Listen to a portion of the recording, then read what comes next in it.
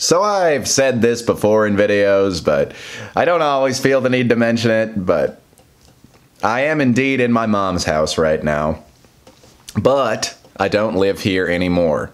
At the age of almost 28, I have finally moved out to my own place. This lovely little studio apartment. And I don't really have a whole lot of regrets or embarrassments about living with my mom right now. I mean, I've come to just realize that I need to just be upfront and honest about my place in life and just be okay with that. You know, I can only get embarrassed by other people's opinion of my living situation if I am embarrassed by it. So I've moved, basically, but I still have quite a few things that I'm looking all about the room at and cringing a little bit at how messy this room is even after I've moved. My mom has been very cool about letting me take things over to my new place piece by piece, but I really don't want to abuse that freedom that she's given me. But I'm looking at a lot of this stuff, and it's all stuff that I like, and it's stuff that, for the most part, I can live without, and I don't know how much more of it I really want to bring over. But it is a pain getting rid of things. It is a pain, an emotional pain and a physical laboring pain to get it out of your house and take it over to somewhere, whether that's a Goodwill or a dump or just somewhere where it will not be a part of your life anymore. It's hard for me to deal with. This is the step in minimalism that I think people acknowledge is always the hardest. There's the obvious crud that you're not using anymore, and then there's this stuff that you're like, oh, but I have some good memories with that. It serves me sometimes still, but I'm not quite sure if it serves me enough that it's really worth holding on to. But I've invested a lot of past time and money into it that it's really, really hard to admit that. And on the flip side of that, my new apartment is so empty right now. I have so little over there. And it just feels magnificent. It is so incredibly zen. The feng shui is of the peak feng shuiist nature. It is so nice over there having so few things, and it can take some more things. You know, I can bring more things over there.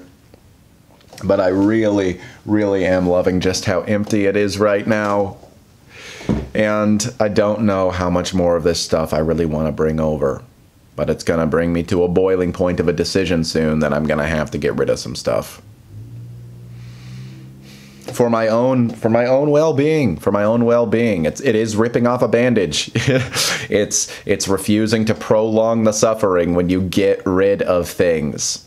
And sometimes, hey, you get rid of something and you realize it was a mistake to get rid of that. I mean, acknowledge that that is a very real thing. It isn't all Zen happiness going through this process. I got rid of something just a few weeks ago that I realized recently, hey man, I'm kind of wishing that I held on to that. But I can buy another one. It wasn't a massively expensive thing, but it's just the principle of the thing that's kind of difficult to deal with.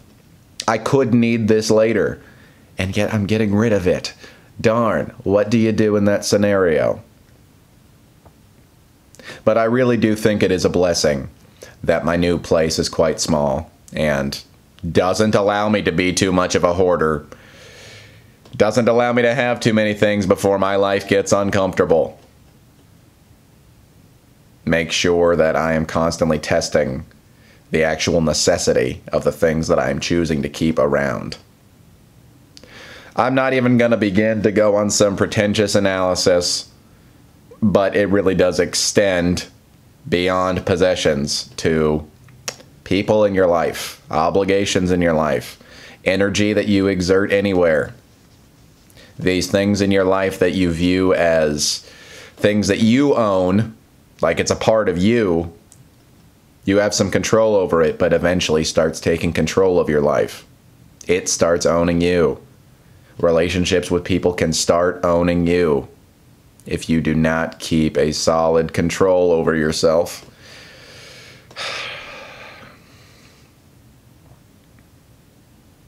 But moving has been fantastic. It has been fantastic. It's been stressful, but fantastic and so rewarding. I'm so happy to be in these initial stages of finally feeling some level of independence, and I'm not there yet, but I am getting there, boy. Man, am I getting there. And I get to choose. Like Taylor Swift said, this is our place. We make the rules. This life is my place, and I make the darn minimalist rules.